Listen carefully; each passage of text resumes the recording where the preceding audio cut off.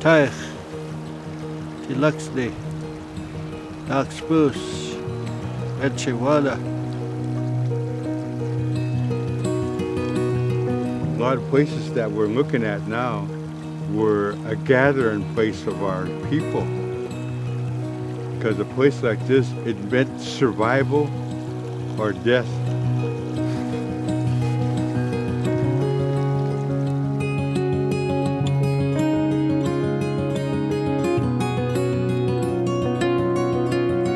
I remember coming to this property back in 1990, and I remember seeing hardly any vegetation along the stream banks, how straight the stream was through there, and all the mine tailings.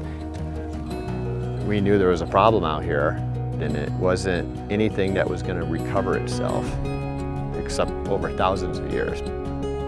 The Middle Fork John Day it's this vital salmon habitat, and it was so damaged.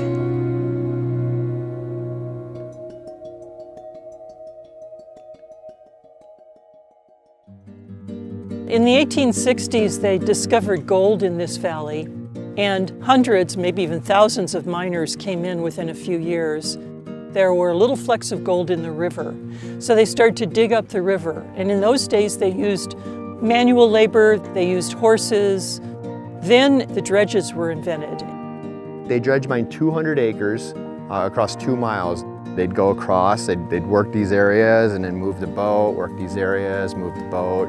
You can kind of see these layers where the rock was spit out of the side of the dredge boat. And what was left on the floodplain was no topsoil, no vegetation, no trees for shade. It was a moonscape of mine tailings.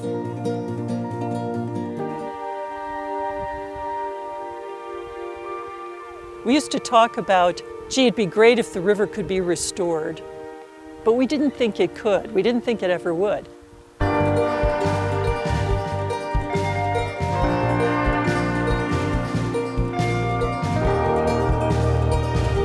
In 2001, the tribes acquired this property with funding from the Bonneville Power Administration. Their goals for this land are to make it ecologically healthy and to have all the native animals and plants come back and be healthy.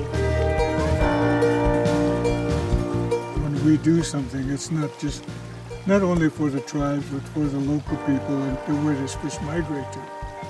The Confederated Tribes of Warm Springs do a lot of work enhancing the salmon runs just for that purpose.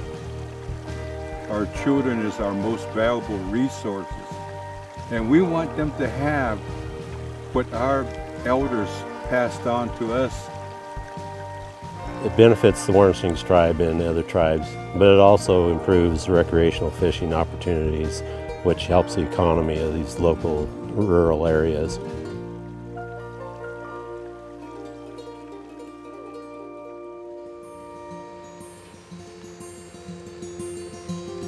This may be one of the largest river restoration projects that's happened in the state of Oregon. These fish habitat projects are very important for all these tributaries that go into the Columbia. A lot of the soil has been washed away from the dredge mining action, so we had to find soil, then take that soil and spread it over the top of these floodplains that we would construct. We've had to sort rocks back into natural conditions and then construct new channels that are meandering.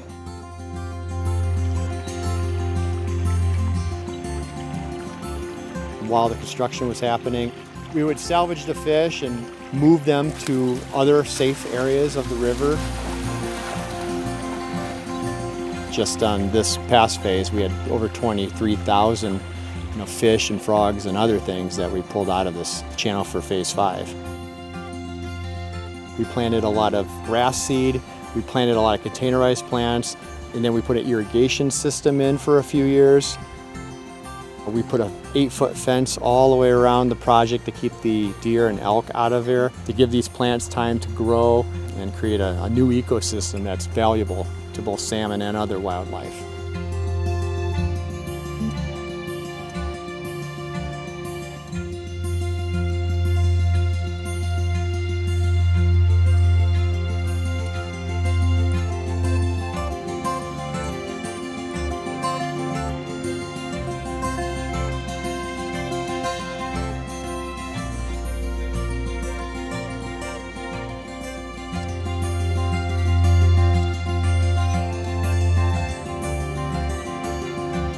And we started small with phase 1, and then that split. And then phase 3 turned into phase 3, 4, and 5. And it, you know, a 2-year project turned into a 6-year project. We have so many crews out here. We have a fencing crew, we have a plant crew, we have the construction crews. We also have Oregon Department of Fish and Wildlife. We have the 2 labs that are out here, and they have crews. So really, you think about a large project like this really takes a village to do.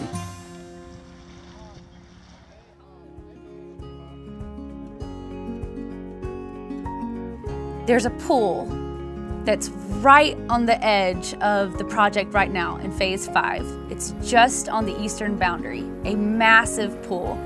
Last week we counted between 40 and 50 adult Chinook in that pool right now, and they're holding. And they're holding with excavators running beside them, and they're still holding. I haven't seen a river become an active river so quickly. They travel all the way up the Columbia, make it around those dams, travel up the John Day River. The journey that they've made is pretty amazing. This is important work for not just the tribes, but for all people that live in the Northwest.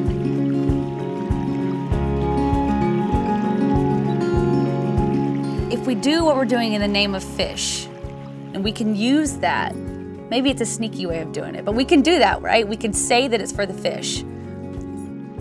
But what else is it for? It's all the riparian vegetation, it's the wildlife, it's the osprey and the deer and the mule deer that come down here, the elk that come to water down here. It's all of the beautiful things that come along with that restoration.